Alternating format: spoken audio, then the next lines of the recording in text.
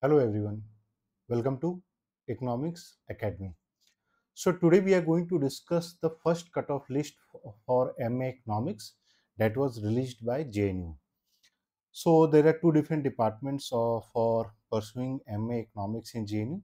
One is Ecom. This is your general economics, which is part of social sciences, School of Social Sciences, and we popularly call it as CESP, Center for Economic Studies and Planning.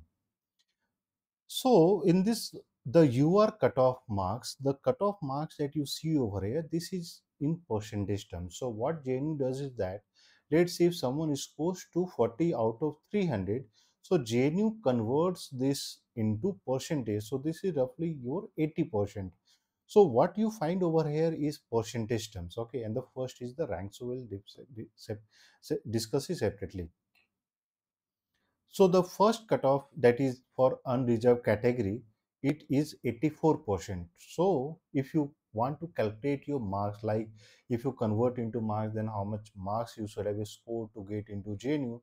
So all you have to do is that 84 into 3. So this roughly converts to 252 marks. Okay, so anyone who scored 252 marks would have got admission in JNU.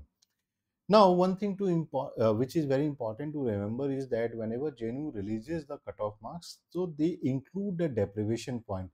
Like all female candidate gets 5% deprivation points. So someone who scores, let's say, only 80%, so you will have to add 5%. So the final marks will be 85%.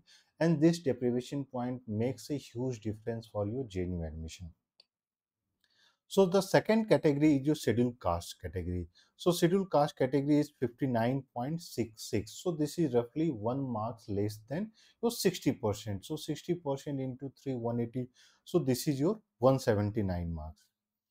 Scheduled tribe 60.68. So this is 2 marks more than your 60%. So this converts to 182 marks.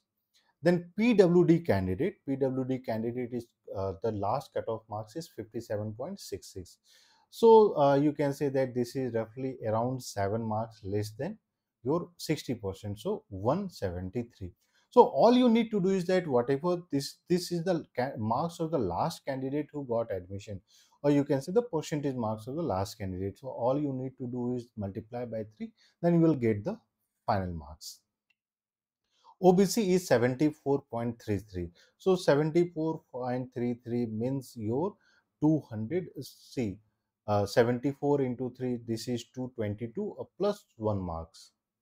Okay, so 223 marks. Now, if you look at EWS category, so EWS category marks is 82.667. So 82.667 is roughly your 248 marks. 248 marks. Okay, 246 is 82%, 0.66 is equivalent to 2 marks, so 248 marks. So these are the different marks which have been scored by the last candidate who got admission with their respective category. Now we'll be separately discussing regarding the scores of those students who got admission in EILM, that is your International Trade and Development.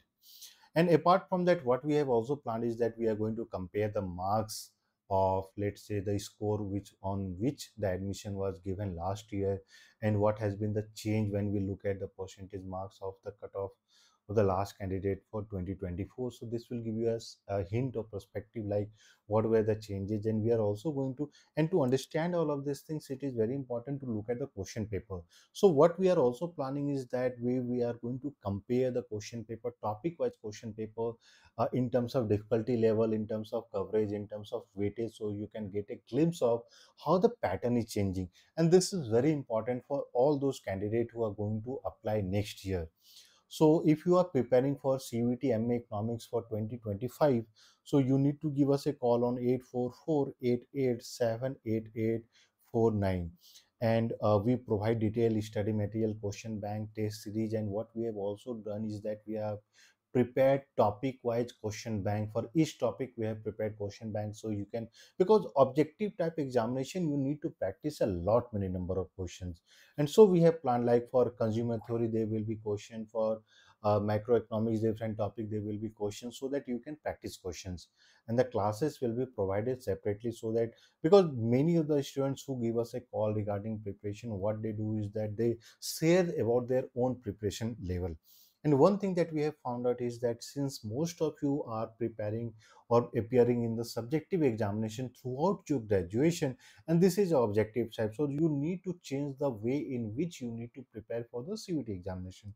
Second thing that we usually find is that most of the students, they forget what they have studied, so they need to revise everything, and they have to become competitive. So this is the focus of our classes and everything. So give us a call and text us or WhatsApp us on this number, and we'll share all the details.